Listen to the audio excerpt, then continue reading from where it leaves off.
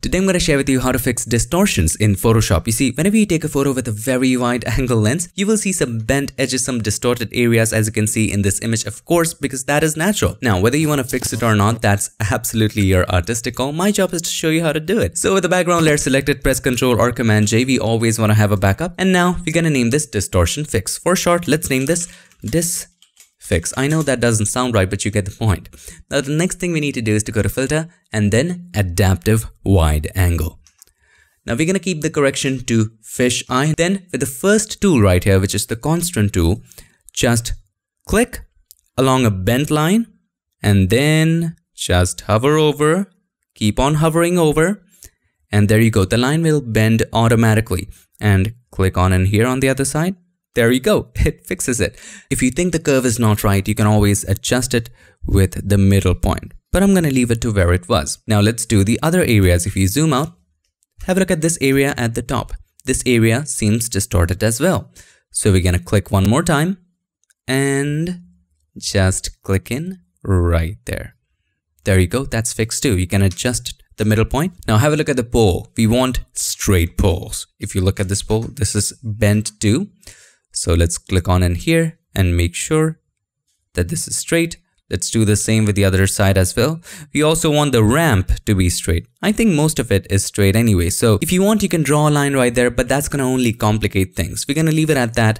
It looks all right to me, and just hit OK once you're satisfied. Now keep in mind, you can also zoom in and zoom out by using the scale slider. Zoom out, zoom in. That's upon you. I'm going to leave it to 100 and then hit OK. Now we can turn off the background layer to see which of the areas are left out. Now if this was an image of, let's say, sand dunes or something consistent right here, like a plain ground, it would have been easier for us to fill it with content aware fill and don't worry about cropping. But in this case, this is a complicated image. So even after content aware fill, we might have to crop it a little bit. So first of all, let's select the areas which are empty. And for that, hold the Ctrl or Command and click on the layer thumbnail of the disfix. Alright, now we want to select areas which are empty, not the areas which exist. So invert the selection. Press Ctrl Shift I, Command Shift I to invert the selection.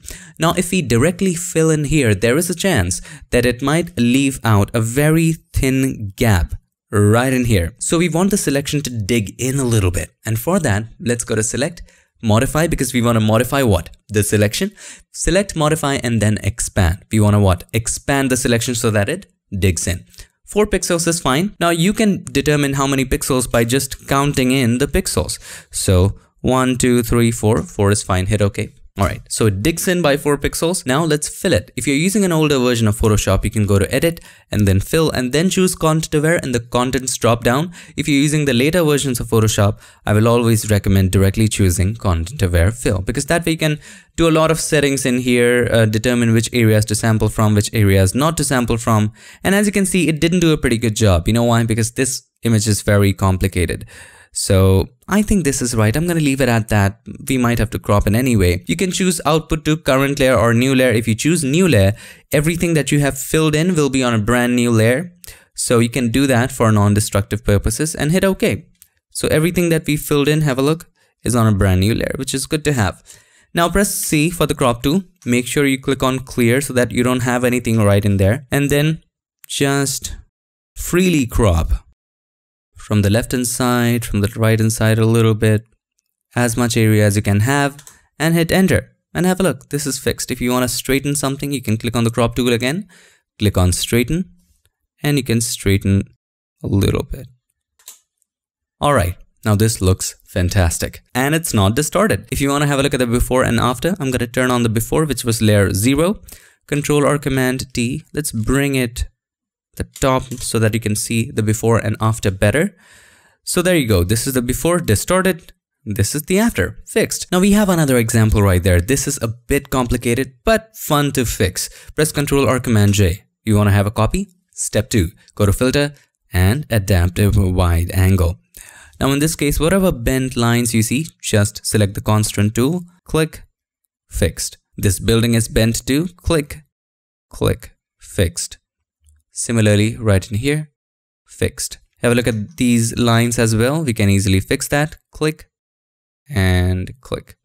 Now, we might have to move it to that We might have to make adjustments here. That looks perfect. I'm gonna move this one as well. Now that is fixed. Similarly, this pole, click, click. That pole is also fixed. Look at the bottom of the car. So click, click. That is now straight. Similarly, in this area is straight too. Let's have a look at the before and after. You can click on the preview to have a look at the before, and this is the after. I think we can create one more line in here. Alright, now that is straight as well. Now most areas look straight. Once you're satisfied with it, just hit OK. Boom, done. You can turn off the background, see which areas are left out, and you can easily fill it. You can try content aware fill. So hold the Ctrl or Command, click on the thumbnail of that layer, Ctrl Shift I, Command Shift I, then go to select, modify, and then expand because we want to dig in a little bit. 4 pixels is fine. Then edit, content aware fill, and it should do a pretty good job. Yeah, it kind of did a pretty good job. Hit OK. Look, what did I tell you? If there was a road, it would easily fill it, some consistent ground. But here it messed up a little bit, no problem. C for the crop tool, make sure no ratios are there, and just crop it. Crop it from the side, right there. We might have to crop a little more. Similarly from this side looks okay. Most of it looks okay. Alright, there you go. Undistorted, my friend. So let's have a look at the before and after. Here's the before, distorted. Here's the after, undistorted. So that's how to fix distortions in Photoshop. All you have to do is to apply adaptive wide angle filter. And you can try to fill the missing areas with content aware fill. Thank you so much for watching. I will see you guys again in my next one. Till then, stay tuned and make sure that you keep creating.